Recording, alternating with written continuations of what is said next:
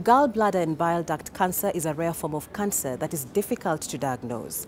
The early signs are non-specific and are common to many other conditions. Taking us through this discussion is Professor Muthoni Musibi, a medical oncologist at the Nairobi Hospital. Come with me.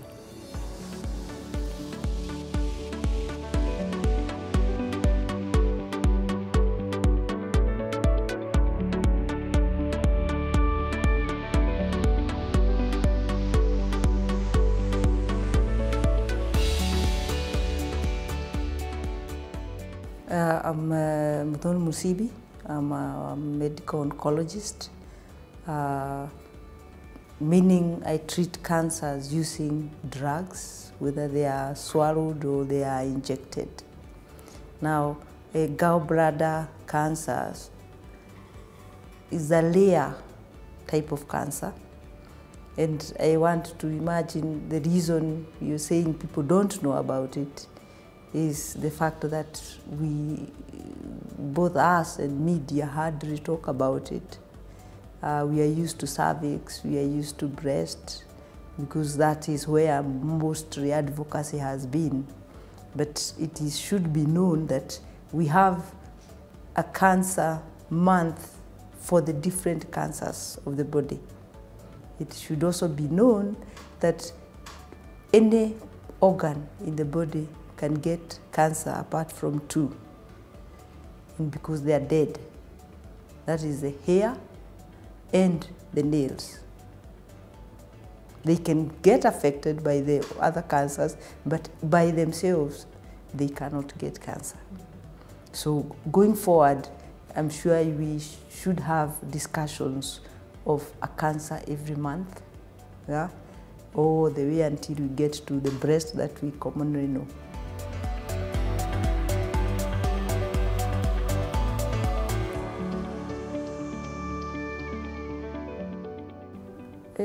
That's a tricky question, because it also comes down to who are we as human beings, how is every other person created. We have what we call genes, but from what many people have observed, it is more in older women. A bit of it has been related to obesity, because most women, as we grow older, we also tend to gain a bit of weight. But there's no particular thing that will tell you it is women versus men.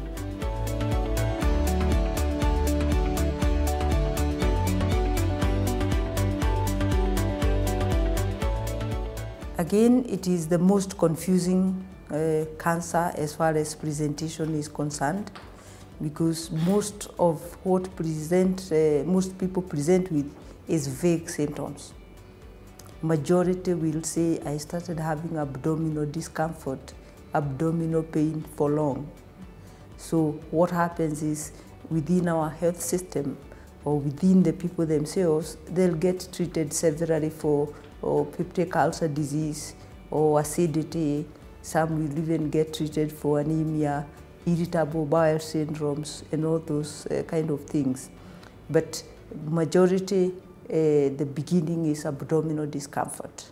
Then they'll come to acidity, because what happens is there is reflux or return of the bile back into the gastrointestinal system. So that actually makes people get acidity. As the growth advances, then people tend to get yellowness of eyes, what we call jaundice. And eventually, there are many people that may present with features of liver failure, kidney failure, poor feeding, they are wasted, and eventually it's a bit late when they do come with those signs.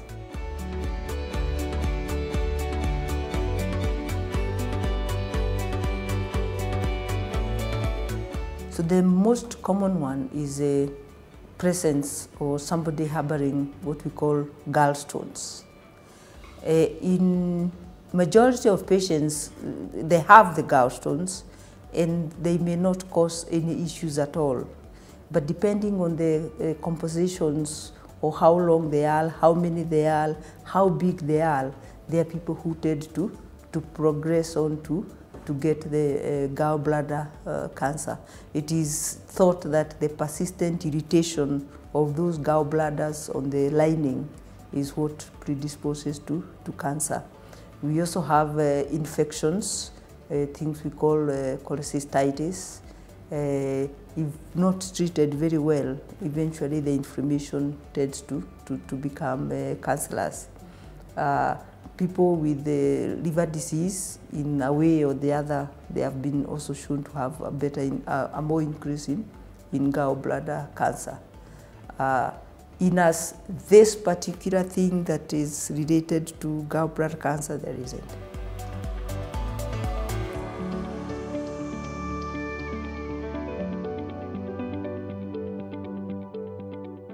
I would say it is common, and come back to the fact that many sometimes also don't get diagnosed, because being in that small organ you call the gallbladder, there are many patients that may not eventually get to facilities where good radiological examinations can be done, and eventually may actually die without being diagnosed.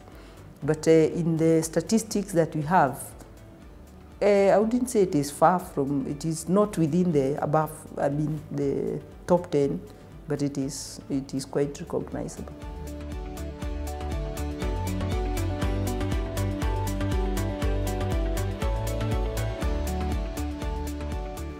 That's tricky, but any of our behaviors that will tend to lead to weight gain, alcohol, smoking, most of those are eventually, considering they also alter the major body habitats and the GIT, the gastrointestinal system, they may also predispose. We have infections like hepatitis, which might actually come in with drug users, may also increase the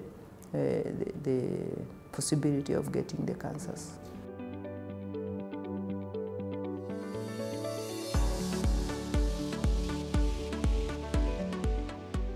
First off,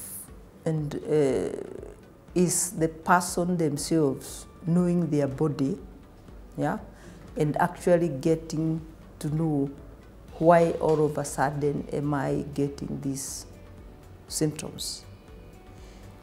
Why am I all the time getting the acidity? I've not changed my diet, I've not changed many things within my life, day-to-day life. That will tell you something is not right. The second one is high index of suspicion, because when you come to the healthcare providers, then you're given, more often than not, you'll be treated for dyspepsia or hyperacidity. But if you're going once and going twice, then the healthcare provider should actually entertain a possibility of something else.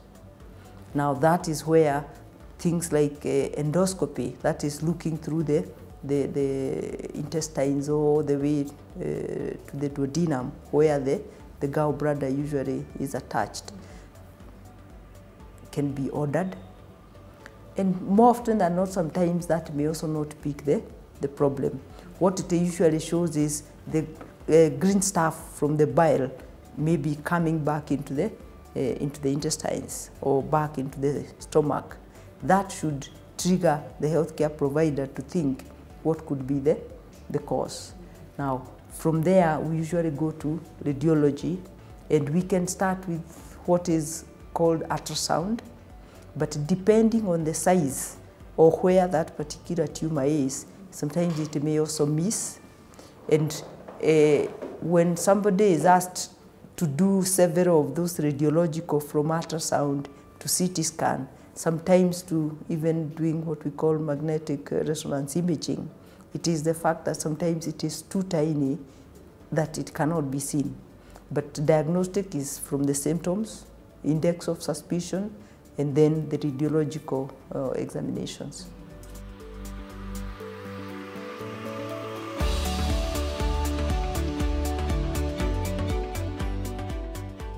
Like almost every other cancer, treatment is a combined method. Okay? For gallbladder specifically, the best and if possible, the one that can give you a possibility of cure is surgery. And what that says is it has to be diagnosed as early as possible at a point that surgery can be done. Now, for those that may not have surgery for one reason or the other, we have the use of chemotherapy, that is drugs. And there are also others that may actually benefit from what we call radiotherapy. In majority of patients, they may have almost all those three modalities taking place. What we can't forget is the branch of medicine called palliative care, because it takes care of many aspects: pain management, the support of both the patient and the relatives, because the journey sometimes is not quite good. Like we heard from the beginning, many present quite late because of the delays that come along the journey. So the palliative care team also have to be involved right from the beginning. For management-wise, all these modalities are available in this country, both the drugs, the surgeons. We have a huge team of trained hepatobiliary. They are called hepatobiliary surgeons.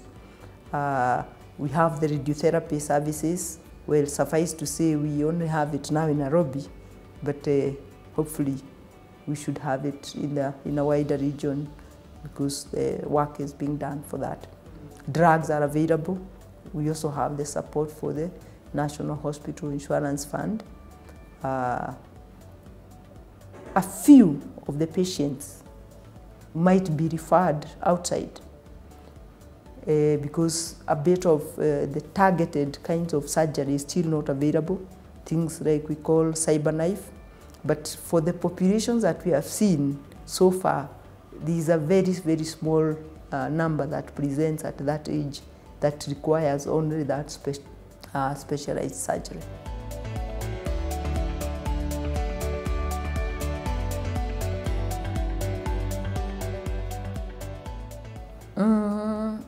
Yes and no, because if you are obese, you need to hit the road. Yeah? Knowing yourself, yeah, and having the normal regular checkups. Most of us Kenyans hardly want to see a doctor unless you are really sick. So most of us should be keen to know what is happening with our bodies and present early enough for checkups. Of course, we have the immunizations that are going on, and the children, the mothers should actually keep to the KEPI, because we have hepatitis B included in that schedule. The rest is the normal alcohol, smoking, which also complicates all many other cancers. Genetics we can't change. A woman has to remain the woman. But again, there are a few families that have different cancers. We should not forget that. And they may tend to have a higher risk of developing the same gallbladder cancers.